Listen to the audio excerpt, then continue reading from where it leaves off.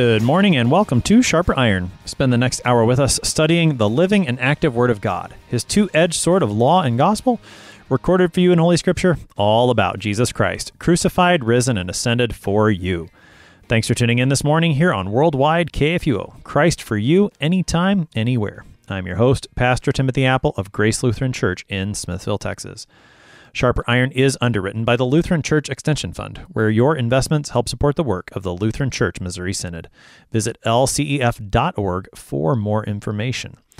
On this Friday, June 18th, we're studying Jeremiah chapter 21, verses 1 to 10. When King Zedekiah desperately seeks the word of the Lord, Jeremiah preaches the truth that the Lord is, in fact, bringing Babylon against Jerusalem to destroy it.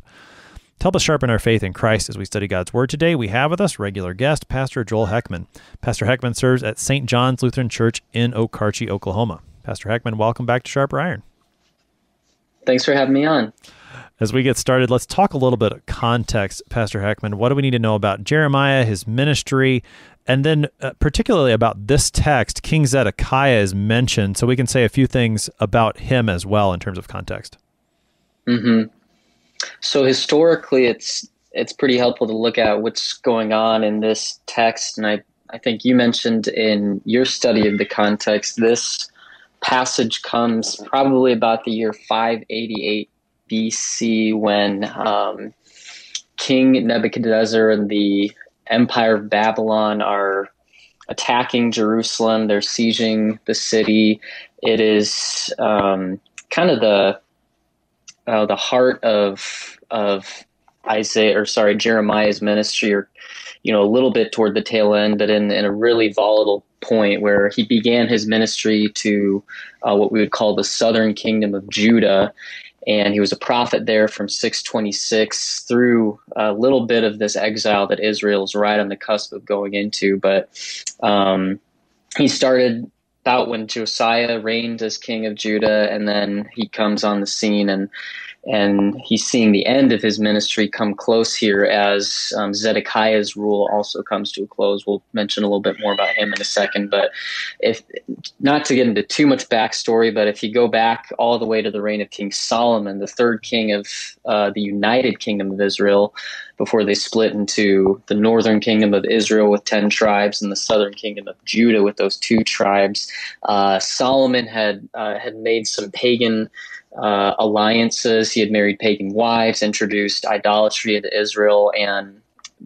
after his death, kingdom split, north, south, Israel, Judah, and then king after king kind of came back and forth, and some reformed, like Josiah was a very important reformer in the kingdom of Judah, but Israel kind of just seemed to keep falling back into their idolatry, and prophet after prophet before Jeremiah had called them to repentance, said, return to the Lord, repent of your sins, renounce this idolatry. And finally, Jeremiah is given a very undesirable task of saying, all right, you might say the jig is up. This is over. The judgment is coming. The consequences are coming for your persistent and continued rejection of the word of the Lord. And a lot of people refer to Jeremiah actually as the weeping prophet because he had such an undesirable task ahead of him. He had very few friends. His message was unpopular. People were their ears were very attuned to false prophets at this time, which is something Jeremiah preaches against with great force in this book. And all the false prophets are saying what the people wanted to hear, but Jeremiah comes along and says, what is the word of the Lord? And even in verse 1 that we'll get to in a minute, it says the word that came to Jeremiah from the Lord. So it wasn't from him as it was from the lying prophets. It was from themselves. This is Jeremiah's kind of situation. He's on the tail end of 400 years or so of idolatry, and now he's come to say, all right, judgment is finally coming. There's an exile. Babylon is going to come through and destroy Jerusalem, destroy the temple, destroy the walls, and take you away. So that's why we see Jeremiah just especially lamenting, and that's part of the context too, which I'll get to in a second. Prior to this, just a lament from Jeremiah about his situation, and then just a little bit about King Zedekiah. He's mentioned at least a couple times in this passage. He is the last king of Judah. As I said, there's kind of been a long line of kings going before him. Josiah brought in reforms, and then some of his sons, and I think one of his grandsons were appointed to rule after that. And after they had ended their rules, Zedekiah is selected by King Nebuchadnezzar to be kind of a vassal king, someone who is in submission to Nebuchadnezzar. And so Zedekiah he sometimes defended Jeremiah, and sometimes he kind of hung him out to dry. So he was, people call him the vacillating king, where he goes from one extreme to the other, and he's indecisive. And then finally, his end came when he was kind of conspiring with other nations to rebel against Nebuchadnezzar. That doesn't work out. The walls of Jerusalem are finally breached. Zedekiah tries to escape with some of his men. He's captured. His sons are executed right in front of them, and then he is sent away to Babylon in exile. And if I'm not mistaken, he dies, I think, in the middle of that exile. So really kind of a tragic story with Zedekiah, but it shows just how bad things can get when you reject the word of the Lord and reject his prophets. So you kind of get the sense this is just if this came to a pastor on call day, you get to go to the nation of Israel and preach this message to them. Here's your context. I don't know how many pastors would be thrilled about that, so I can't really blame Jeremiah. That's kind of the historical context that we get into. Sure. I mean, Jeremiah's call documents back in chapter 1 certainly laid out what his ministry was going to be like in terms of the breaking down, the overthrowing, the plucking up. There is building and planting, but that's certainly not the majority of Jeremiah's ministry. Our text today is a part of that breaking down, tearing down, overthrowing, though there is a note of hope toward the end, but it's a rather surprising one. And I know we'll talk about that, this hope that is there, this way of life that is there. It's rather unexpected, I think, both to Zedekiah and the hearers then, and probably to us as well. And I think that'll provide some good discussion for us as well. You're right, the lament is part of the context. Jeremiah's just gotten through one of his lowest, perhaps his lowest lament within the book, where he's basically said, I wish I wasn't born. And yet we see him in this text continue to faithfully preach the word that God has given, even when it is a difficult word. So let's go ahead and take a look at the text for today. It is Jeremiah chapter 21, verses 1 to 10. This is the word that came to Jeremiah from the Lord when King Zedekiah sent to him Pashur the son of Malchiah and Zephaniah the priest, the son of Maaseiah, saying, Inquire of the Lord for us, for Nebuchadnezzar, king of Babylon, is making war against us. Perhaps the Lord will deal with us according to all his wonderful deeds and will make him withdraw from us. Then Jeremiah said to them, Thus you shall say to Zedekiah, Thus says the Lord, the God of Israel, Behold, I will turn back the weapons of war that are in your hands, and with which you are fighting against the king of Babylon and against the Chaldeans who are besieging you outside the walls. And I will bring them together into the midst of this city. I myself will fight against you with outstretched hand and strong arm, in anger and in fury and in great wrath. And I will strike down the inhabitants of this city, both man and beast. They shall die of a great pestilence. Afterward, declares the Lord, I will give Zedekiah, king of Judah, and his servants, and the people in this city who survive the pestilence, sword, and famine, into the hand of Nebuchadnezzar, king of Babylon, and into the hand of their enemies, into the hand of those who seek their lives. He shall strike them down with the edge of the sword. He shall not pity them or spare them or have compassion. And to this people you shall say, Thus says the Lord, Behold, I set before you the way of life and the way of death. He who stays in this city shall die by the sword, by famine, and by pestilence. But he who goes out and surrenders to the Chaldeans who are besieging you shall live, and shall have his life as a prize of war. For I have set my face against this city for harm and not for good, declares the Lord. It shall be given into the hand of the king of Babylon, and he shall burn it with fire. That's our text for today, Jeremiah 21, verses 1 to 10. So, Pastor Heckmann, the text, again, sets the context for us. Zedekiah sends some of his officials. We've got Pashur, the son of Malchiah. This is a different Pashur than we met in yesterday's text. That was Pashur, son of Immer, just so that we're making sure we try to keep the characters straight. We don't know much about these guys. Then Zephaniah, the priest, son of Maaseiah. This would be not Zephaniah the prophet that we know from later in the scriptures, another Zephaniah who's one of the officials in the reign of King Zedekiah. And Zedekiah sends them to Jeremiah. This seems like a good sign. Ask the Lord, inquire. Here's Nebuchadnezzar making war. Maybe, perhaps is the way the ESV translates it. Maybe God will deal with us according to his wonderful deeds. What should we make of this request from King Zedekiah? Well, I took a look at it, and like you said, it seems like a good sign when someone is inquiring of the Lord, but the placement of this is really the problem, because it's coming on the tail end of the siege of Jerusalem. It's after Jeremiah's message has been rejected and all the other prophets. So what it points to is in some ways a last-ditch effort to get out of this mess. It's a desperate move on Zedekiah's part, which interestingly, I think his name is "The Lord is my righteousness." So it's kind of an irony there where, okay, finally you're doing something that you're supposed to, but you're doing it with the wrong motive. He can't placate Nebuchadnezzar. All the false gods that they've been worshiping up to this point, of course, have let them down. They can't save them. So now it's sort of Zedekiah says, well, I guess I don't have any other avenue. I guess I'll see what God can do for me.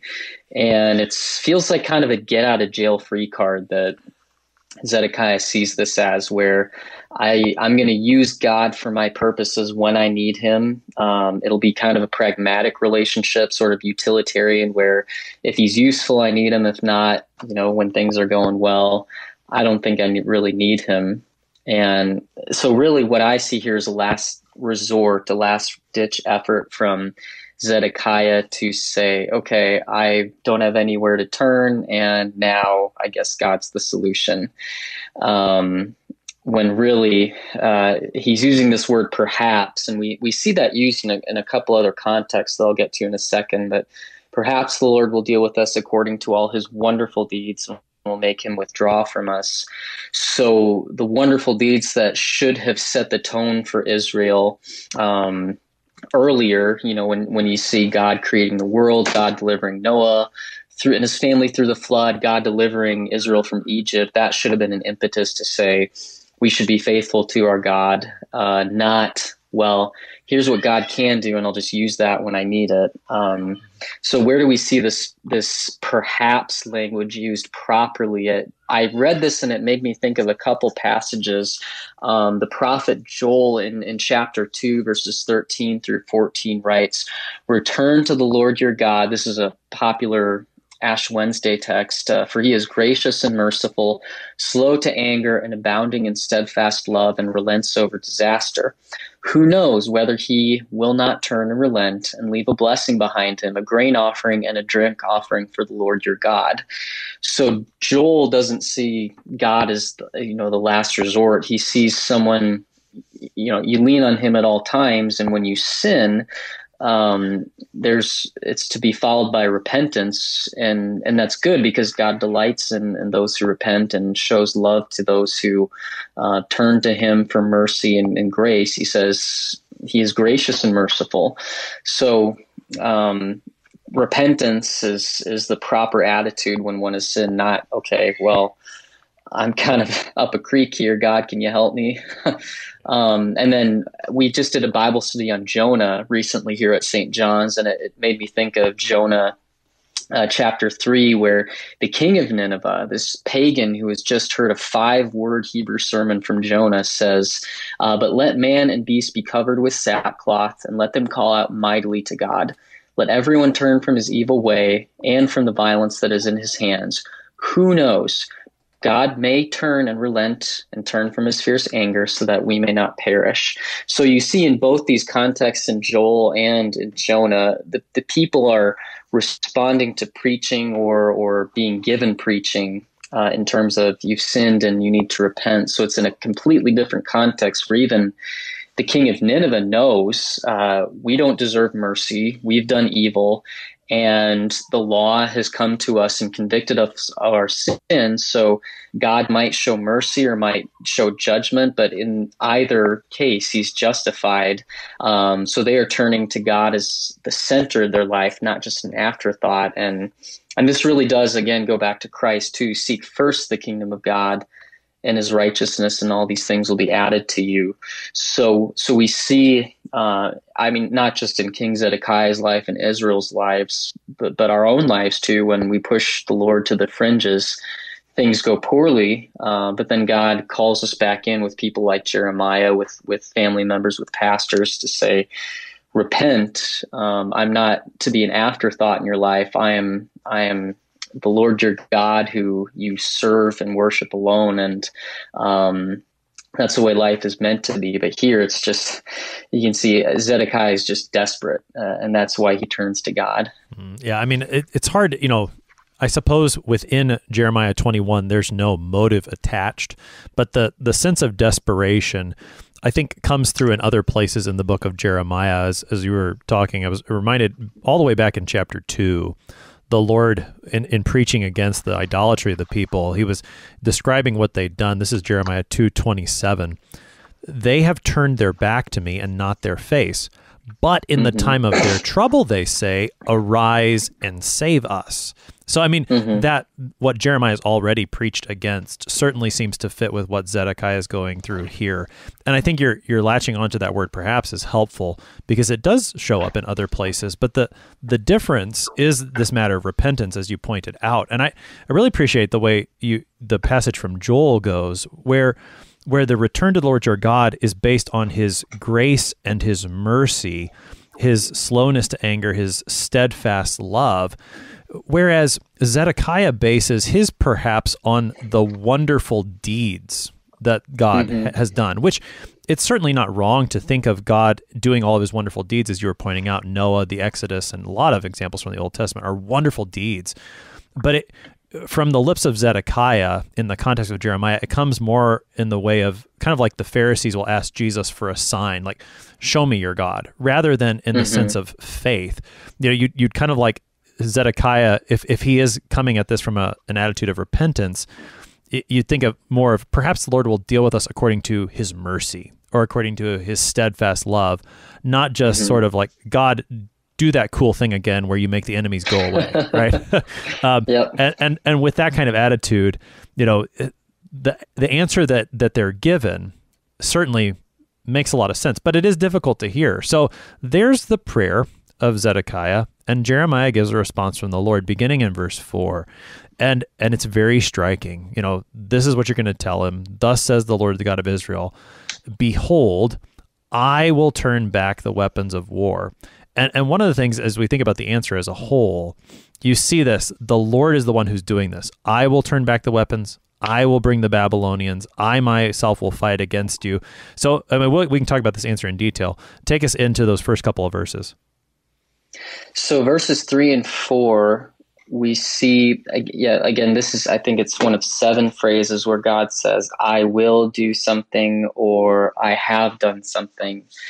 And the later ones have a little bit more, I guess maybe one of them has a little bit more grace involved, but these are typically very terrifying utterances from God. And we see maybe getting a little bit more to the heart of why is this happening? Because Israel's turned away from the covenant promises of God. And he says, I will turn back the weapons of war that are in your hands. I will bring them together in the midst of the city, Babylon and the Chaldeans. And I referenced, I looked in some of my notes, I looked back at Jeremiah 2, verses 10 through 12, and one of the commentaries I had made this a helpful point where Jeremiah says, for cross to the coasts of Cyprus and see, or send to Kedar and examine with care, see if there has been such a thing. Has a nation changed its gods, even though they are no gods? But my people have changed their glory for that which does not profit. Be appalled, O heavens, at this. Be shocked, be utterly desolate. declares the Lord. So you might see these utterances from God. I will turn back your weapons. I will strike down inhabitants of the city, which we'll get to in a second. You might be shocked by that. But the real shock is the fact that Israel, they've turned their back on God when, first of all, it's uncommon for pagans to do that, and Israel does it. But then Israel changed their object of worship in the midst of, peak success and material wealth and blessings and all this, where God was giving them safe harbor and prosperity as a nation. Then they say, okay, God, we want more, or we want something else. You're not enough for us. And I think that's quite telling as we get further into this passage here, where we see what's Israel's mindset, what's their context. The heart of the problem with Israel is they thought they were so successful they didn't need God. Their own empty righteousness had really blinded them to God's. And I want to say that's pretty telling for us too, because I often see in my own life, and maybe we see this in the lives of our fellow Christians, when we are most successful, that might be when our faith is most vulnerable, because our sinful nature, again, tells us we only need God when things are desperate, kind of like Zedekiah was here. And so Jeremiah gives them this harsh word. No, this is the judgment that comes, and this is what happens when you push God aside. And while these successes aren't bad, while job success, material possessions, wealth, these things aren't inherently bad, they do have a way of blinding us to God. And God gives us word and sacrament to safeguard us from that blindness. Just as we see here, Jeremiah is that law, the law and gospel, of course. He has messages of hope too, but again, his message is primarily law here, where thus says the Lord God of Israel, behold, I will turn back the weapons of war. God himself is going to do this. So he's, I think, bringing them the shock of the law to show them just how far they've fallen, just how terrible things are. And as we get into a little bit more of these, we'll see just how difficult it is to fathom how far Israel's fallen, and how seriously God takes sin too, because I can't remember. I think it's one of the Lenten hymns, or maybe one of the Holy Week hymns. You who think of sin but lightly. I'm blanking on the rest of it. Stricken, smitten, and afflicted. Ye who, right. Yeah. And maybe this is one of those things where Israel's taken its sin lightly. And as with Jeremiah 2, he's pointing out this is just absurd, guys, and something needs to change, because for God has been long suffering with you, and you haven't taken that to heart. So things are going to get pretty bad, but they will also get better too. But this is kind of the heart of that difficult part for Israel. Your comments there about how it's often our material successes that end up blinding us, I think are very well taken. In the book of, and as you were talking about that, I was thinking about the parable of the sower, where Jesus describes the various ways that the word of God is attacked. And I think the material successes, that fits in nicely, and I'm looking at Matthew 13. So I think it's the same order in all the Gospels that record this. But in Matthew 13, it's the third type of soil, the seed that's sown among the thorns, where it is the cares of this world, the deceitfulness of riches choke the word, and it proves unfruitful. I think sometimes we forget that, and we tend to think of it's the second type of soil, the persecution that arises on account of the word. That's what's going to cause us the most difficulty in staying true to the faith.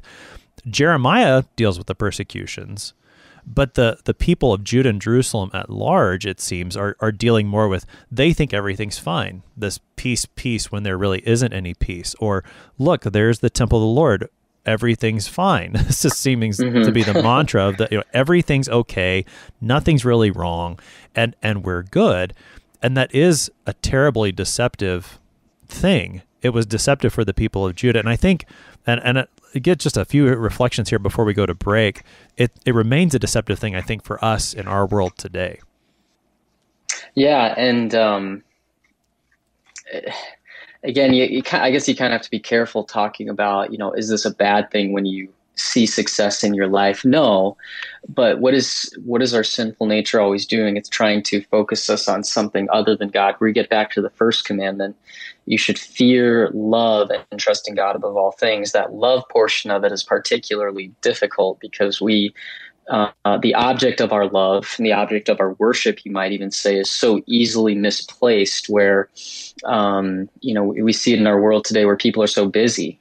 It's almost as though busyness itself is the object of our love. And then what is that busyness working toward? It's greater wealth, greater material possessions, greater fame in your peer groups, and again, with things like sports, things like careers, buying things. It's not inherently bad, but as I think this should be a warning to us, as maybe take a step back and ask, why am I doing this, and what does my relationship with the Lord look like in light of that?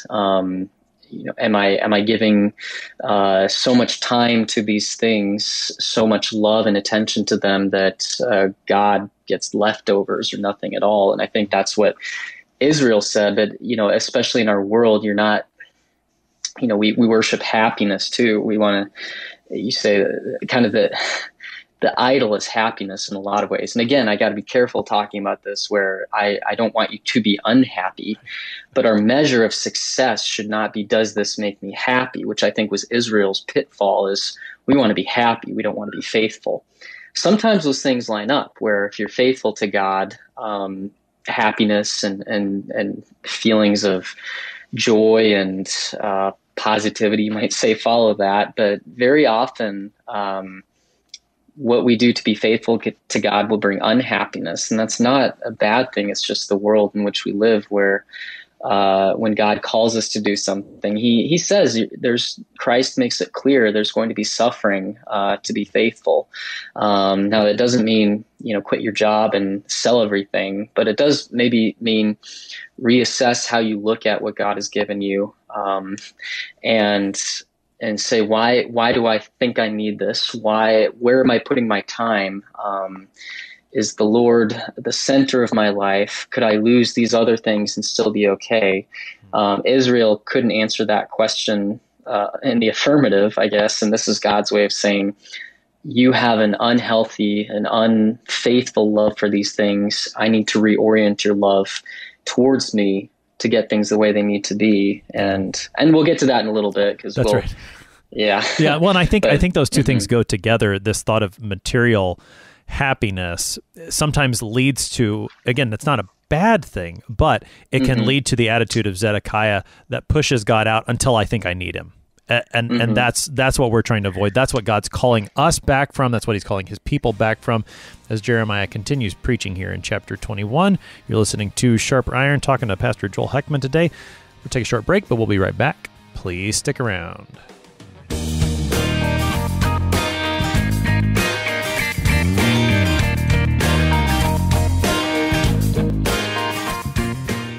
Since 1978, Lutheran Church Extension Fund has had the humble privilege of supporting Lutheran Church Missouri Synod ministries and her workers. Thanks to faithful investors, LCEF has provided thousands of church workers, congregations, schools, and organizations with the low-cost loans and resources they need to reach more people with the saving name of Christ. To learn more, visit lcef.org or call 800-843-5233, 800-843-5233. Welcome back to Sharper Iron. It is Friday, June 18th. We're studying Jeremiah chapter 21, verses 1 to 10 with Pastor Joel Heckmann. He's the pastor at St. John's Lutheran Church in Okarche, Oklahoma. Pastor Heckmann, prior to the break, we were talking about Jeremiah's answer to Zedekiah's request, and the wonderful deed that the Lord is going to do is actually to destroy Jerusalem and to Judah. Certainly not the answer that Zedekiah was probably looking for. It's a very strong answer. In verse 5, where the Lord says, I myself will fight against you with outstretched hand and strong arm. That language is reminiscent of the Exodus, isn't it? Mm-hmm. And if you go back to, it's Deuteronomy 26, verse 8, this is one of the few things I thought of when I read Jeremiah 21:5. Deuteronomy 26:8 says, "And the Lord brought us out of Egypt with a mighty hand and an outstretched arm." So they're really close to what Jeremiah is saying here, with great deeds of terror, with signs and wonders. And then even chapter 4, verse 34 in Deuteronomy, "Has any God ever attempted to go and take a nation for himself from the midst of another nation by trials, by signs, by wonders, and by war, by a mighty hand and an outstretched arm, and by great deeds of terror, all of which the Lord your God did for you in Egypt before your eyes?" So the tragic reality here, the sadness, is the way God was working for Israel when he brought them out of Egypt with a mighty hand and an outstretched arm. That's completely reversed here, where I know we often talk about this phrase "for you" as being a critical phrase when we talk about the blessings of God and the forgiveness of God and what Christ did for us is for you. But imagine if going from God being for you to God being against you. If that happens, you are absolutely in the wrong. You are sinning, and it must have gotten to a very, very dire point for God to start working against you. But in that same breath, you'd say this working against Israel is actually, we'll expand on this in a little bit, I think, but it's actually God working for Israel. This is the way that God will reverse their idolatry. He will bring them to repentance, and you'll probably get to this in a handful of sessions. But Jeremiah 23 is a very hopeful message, kind of buried in the middle of a lot of gloom and despair, is Jeremiah prophesying about the righteous branch, Jesus, who is contrasted with not only the vacillating kings, the unfaithful kings, but also the unfaithful prophets, where he would lead his sheep into righteousness. He would tell them the word of God, not the word of man. And so even in this great reversal, a stark contrast from what he did in Egypt, God still is ultimately working for his people. It's tragic that it has to get to this point where, Moses has these wonderful things to say. The Lord brought you out with a mighty hand and outstretched arm. And now Jeremiah, I'm sure he finds no pleasure in doing this. He says, now God himself will fight against you with an outstretched hand and a strong arm. So it's really what's the word I'm looking for? It's sobering to see just how far Israel had gone. It's so sad when, in this particular instance. So I think we need to let that soak in a little bit. See, just sin does have consequences, and God does not delight in doing this. But we have to assume that this is what needed to be done to bring Israel to a point of repentance and restoration. Right, and I think that reference to the Exodus is helpful. If the Lord is fighting against his people here, as he says he is, then that means that they've put themselves in the position of the Egyptians from the book of Exodus. And when you think about that whole narrative and what God is doing there, he is certainly freeing his people from slavery. He's also showing the Egyptians that their idols are really not gods at all, which is certainly something that he needs to do for his own people here. And I think several times in the book of Exodus, he says that he does these signs and wonders among the Egyptians so that they would know that he is the Lord, that even in those acts of judgment, which are very great against the people of Egypt, there is an aspect of calling the people of Egypt to repentance and faith.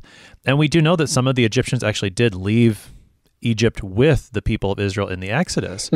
And my point is, in all of that, it is a sobering reality, as you said, to see the people of Judah and Jerusalem now in the place of the Egyptians, and the Lord working his wonders against them, using his mighty hand and his outstretched arm against them. But that larger context invites us to see that the Lord's not just out for some kind of vengeance or some sort of pleasure in hurting his people. Rather, he is doing this for the purpose of calling them to repentance. And so I think that's a helpful point of comparison.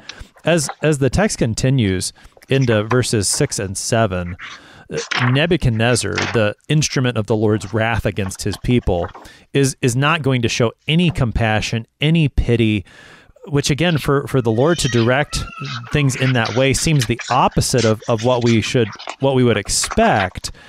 What's going on here in these next couple of verses? So we see some really difficult phrases, and I'll focus on especially verses 6. Well, I mean, you might even include 5 too, when it says, "I'll fight against you. I'll strike down the inhabitants of this city. I will give Zedekiah, king of Judah, and his servants, and the people in the city who survived the pestilence, sword, and famine into the hand of Nebuchadnezzar." And so very difficult phrases where one common criticism or attack or concern I hear when people talk about God is he seems to be an inconsistent God, where he'll turn on a dime. He'll be merciful one minute and wrathful the next, and he's just unpredictable. And even when people compare they say the God of the Old Covenant or Old Testament versus the God of the New Covenant and New Testament, and they draw this stark comparison that say God is just an angry, wrathful God who is out to get his people. But that's absolutely not the case. And that's one of a great thing to, not only with, helping understand this passage, it's great to reference other passages in the Old Testament, but it also helps us see the consistency that God has, and he is consistently merciful, where if you use the analogy of a parent, I know Luther likes to really point out the fact that when we pray the Lord's Prayer and we open with "Our Father who art in heaven," he says we should approach God just as a child would approach their loving father, completely trusting that he will be gracious and merciful toward them. He will take care of them. And this is really what it is here. Any parent knows that if you have a child, they need a mix of law and gospel, discipline and compassion, where if you lean too much on one and the other is absent, too much discipline in your child, will never know what it means to have compassion, and he'll never experience that compassion. But, too much compassion, if you withhold discipline, they won't know that there's consequences for sin. So what is God doing here when he says, "I will not pity them or spare them or have compassion on them"? He's responding to their sinfulness. He's bringing judgment on them that is, again, completely justified. And he is disciplining his children with the ultimate end of restoring them. And I found a quote in it's Horace Hummel's "The Word Becoming Flesh," a great resource on the Old Testament for anyone interested. Let's see. He writes here, although a developed eschatology in one sense is not Jeremiah's strong suit. Eschatology is the study of last things or the last day. In at least the general sense of a sure future under God after the judgment, it is one of his most consistent and foundational themes. Judgment is never final or for its own sake, but above all is discipline. And he describes that as a major motif throughout the book. And I believe it's going to come in here, where we talk about, we'll get to this in verses 8 through 9 as we wrap up, and 10. God is doing this. His judgment for his children is meant to bring them to repentance. And we look at Hebrews 12, verse 6. "For the Lord disciplines the one he loves and chastises every son whom he receives." So just to close with this parenting analogy, if you look at it, a loving parent only disciplines out of love. The end goal is always the restoration and the healing of the person who has done wrong. And that's exactly how God is, even more so in a perfect sense. Parents are flawed in that, but God is perfect. He forgives us and heals us when we have done wrong. And maybe the last thing I'll point out, I think Horace Hummel points this out too. One of Jeremiah's favorite prophetic formulations in the book is, "Yet I will not make a full end." And so that really makes it clear God is not doing this, to satiate some cruel need for vengeance on his people. He's doing it because he loves them. And you have to look at the broader biblical narrative and keep God's, consistent actions in mind. Otherwise, you look at this and see God's kind of cruel here. No, it's not the case. He is doing this out of love. Absolutely.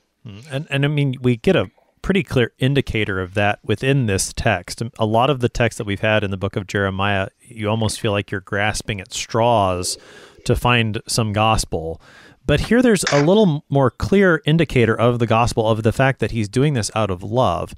Because after Jeremiah preaches very clearly what will happen to Jerusalem, how the city will be destroyed, Nebuchadnezzar's army is not going to just go away, the Lord then Jeremiah is told to tell to the people, "Thus says the Lord, behold, I set before you the way of life and the way of death." So there is a way of life that the Lord is calling his people to walk. What's surprising is that the way of life is actually going to be found through defeat at the hands of Babylon and exile there. And death is actually going to be found by staying in the city of Jerusalem. This is one of the moments where you can understand why people didn't like Jeremiah. I mean, for Jeremiah to say, what you need to do is surrender and give up this city, must have just blown their minds. But it is what he says. It's what the Lord gives him to say. And that, in fact, is the way of life as opposed to the way of death. Take us into this ray of hope that we begin to have in verses 8 and 9.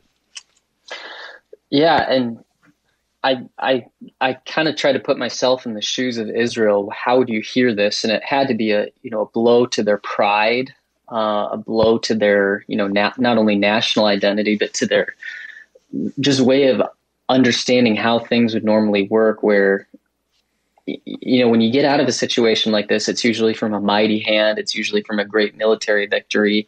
But here he's saying, give up this rebellion, this attempt to defeat Nebuchadnezzar, and that's the way that I'm going to bring you to life. And of course, I think we'll get to this a little bit at the end here, but their life was actually going into exile for 70 years. And as Jeremiah tells them, don't rebel, submit to the defeat that you have here, and go just live your lives in this city, in this nation.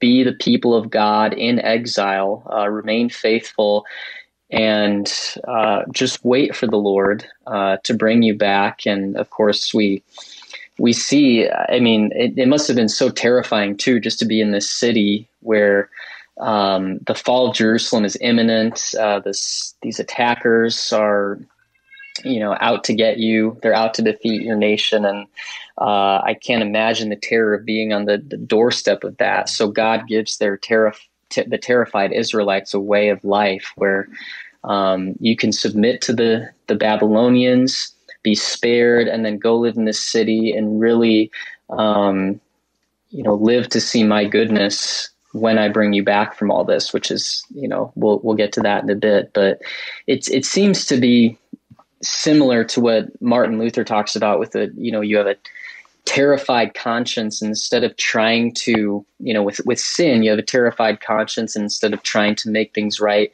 on your own, trying to do things to, muscle your way out of your guilt and your sinfulness. Instead, it's, God is the one who is active in this. God is the one who will take away your guilt and forgive your sins. And it's not on your works. It's on God. And that it's not a perfect comparison, but I see that happening here where God says, submit to Nebuchadnezzar. Don't try to do anything yourselves. Just go be the people of God with it, with this terrible situation, and see how I'm going to bring you out of it for good. And that's what I see coming through here. Surrendering to the Chaldeans who are besieging you, you'll live. So even in a strange way, it's a very hopeful thing. I mean, if I were in that position, I'd say, okay, I'm not going to die. I get something's wrong here, and I trust that. Easier said than done, of course, sitting here thousands of years later. But it really is a gracious way for God to say, There is a way of life, even though it's very strange. I'm giving this to you.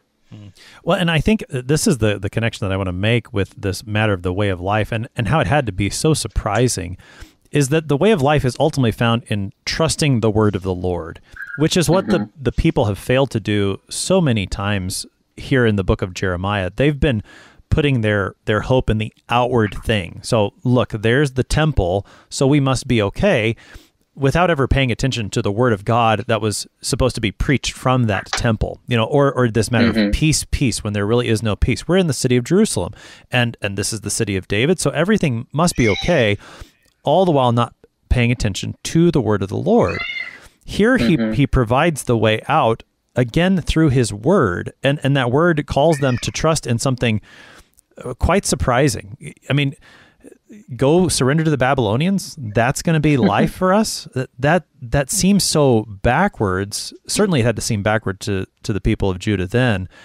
It seems backwards to us still, and yet we know this is the way that the Lord so often works, is that he brings us through death and into life. And I think that's where, what you're talking about, the terrified conscience, really does fit in. It's through that death to my sin that God brings me to life. It might seem easier to follow the way of Judah and say, it's no big deal, I'm okay. But that ends with death. God would rather, he says, here's the death in this way, but I'm going to use that to bring you into life. And I think you made this point in some of your comments you sent me. It's like God saying, here's what's going to happen, trust me. When I think it was when he gave them manna, he said, okay, there's going to be food here in the morning. He says, yes, trust me. You're going to give me life through surrender to Babylon. Yes, trust me. Yeah. You haven't been doing it to this point, but trust me, I'm going to bring good from this. And I think that was a really good comment from you. I hadn't thought of it that way. Well, and again, it's just so surprising, and certainly we see why Jeremiah was persecuted the way he was, because when this is the message you've got, as you said, it's not going to be popular, but it does prove to be true that the Lord does bring his people through deliverance in this way.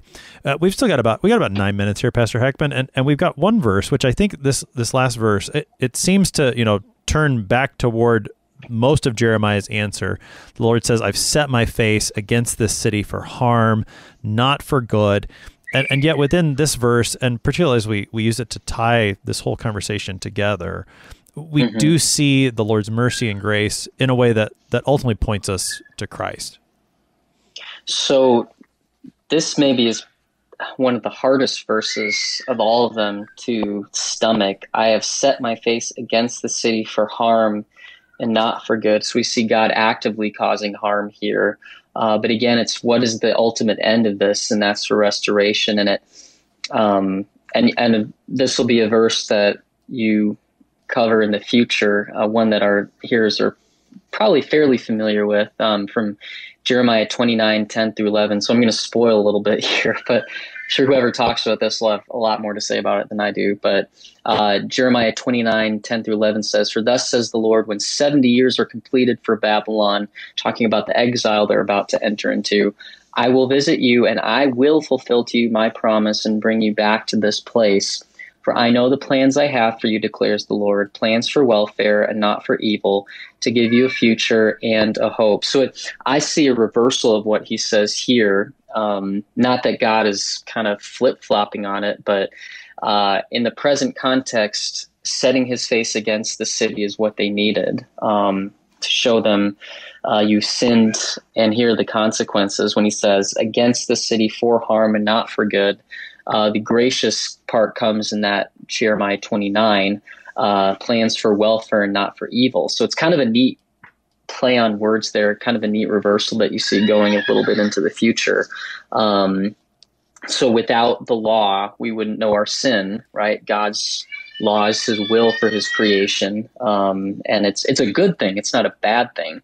A lot of people kind of slot law into a bad category and gospel into good, but they're both good. It's just the law hits us differently than the gospel, but they're both meant to bring us into line with God's will, but also bring us comfort. So the law here is really heavy in chapter 21. The gospel comes in various places, but especially in chapter 29, where God says things are very difficult now, and deservedly so, but they're not hopeless. There's the I will not make a full end of you. Again, going back to that phrase from Jeremiah. And one other connection I thought was pretty strong here was to the cross, especially when God should have set his face against us for harm and not for good in our sin. But what does he do when Christ is on the cross? He turns his face away from Christ. He turns his back on the Son as he hangs on the cross with our sins, and Christ in our place takes the wrath of God and the judgment of God willingly. He wasn't forced to do it. He did it because he wanted to save us from our sin and to preserve us from the judgment that we deserved. So we see kind of a lesser judgment that Israel got in exile. What they deserved was complete separation from God. But they never had to know that, because Christ would ultimately take that upon himself, enduring hell in our place. So then what does God do? He turns his face away from Christ and then turns his face towards us, not in wrath, but in mercy, taking Christ's perfect sacrifice on the cross and his resurrection. And then we have that phrase, crediting it to us as righteousness, as Paul talks about in Romans 4, that with some of that language with Abraham. So I see some hopefulness even in the gloom here, where we can make the connection not just to the immediate history of Israel 70 years down the road, or even in that 70-year period. I think you pointed out too, God was still watching over his people then, but even further down the road, the ultimate recipient of the wrath of God would be Christ in our place and for us, where this just proves Joel's words from chapter 2 of his prophecy. He is slow to anger, abounding in steadfast love, and relents from disaster. So that's the connection I see here. Again, talking about looking at the broader biblical narrative, what does this call to mind? And again, it emphasizes God is consistently righteous in his judgment, but also gracious and merciful to his people. Well, and I mean, think too, this way of life going through Babylon, very, thinking it in terms of the whole biblical narrative, I think we can see that in preserving the line of the Christ. That, I mean, and this is, think of in Matthew's gospel, the way he begins, the exile is one of the division points in his genealogy. What was God doing through that exile? He was still preserving the line of Christ, so that he could do all of those things that you were talking about, so that he could turn his face from Christ on the cross, turning it toward us. And so even in this, again, working through death, what is the Lord doing? He's bringing his people, bringing us into his life. And even though that discipline, that suffering that we go through along the way may not be pleasant at the time, like that's the way the writer to the Hebrews puts it, it's what we need, because it does keep us maybe not happy, to try to tie it back into there. It doesn't make us happy, but the Lord has a better goal in mind, to make us holy. And that's what he does in his Son, Jesus Christ. Pastor Heckmann, just a minute or two here with any final thoughts, closing comments on our text for the morning. I'd say, again, remembering some of the things we've talked about already, maybe to emphasize a couple of big points here. God does take sin seriously. It does have consequences. This is a reminder where God doesn't just turn his face away and ignore it. He does take it seriously, and a big emphasis throughout the book of Jeremiah is the false word coming from these prophets. And we tend to get in the same boat as Israel does when we either neglect the word of God or maybe turn away from words we don't like to hear. So I encourage our hearers, as hard as some of God's word may be to hear, it's even harder to go through what Israel went through. So support your pastors, support the people who do graciously confront you in sin. And even though, again, it's like parents disciplining their kids. No one likes it in the moment, but it's ultimately for your good. But then also remember that God is, righteous in his judgment, righteous in his condemnation of sin, but he's also gracious and merciful as he was to Israel. And this is kind of a huge storyline. I think maybe a lot of Christians aren't as familiar with as they would like to be. So I'd encourage maybe our listeners to look into what's the history of the united kingdom of Israel, the divided kingdom, and how does God's grace permeate through all of that. We know about the Exodus in the Old Testament, the resurrection of Jesus in the New Testament, but this is kind of a really fascinating period of history where we see how low Israel sinks, but also how God's grace is even deeper than that throughout it. So I would encourage people, again, keep listening through this. You'll probably get a lot more benefit too, but it's a great story of God's mercy for us. Amen to that. Pastor Joel Heckmann is the pastor at St. John's Lutheran Church in Okarche, Oklahoma, helping us today with Jeremiah chapter 21, verses 1 to 10. Pastor Heckmann, thanks for being our guest today. Thanks for having me. I'm your host here on Sharper Iron, Pastor Timothy Appel of Grace Lutheran Church in Smithville, Texas. If you have any questions, send an email to kfuo@kfuo.org or use the app to record up to a 60-second message with the open mic feature. We'd love to hear from you. Thanks for spending the morning with us. Talk to you again next week.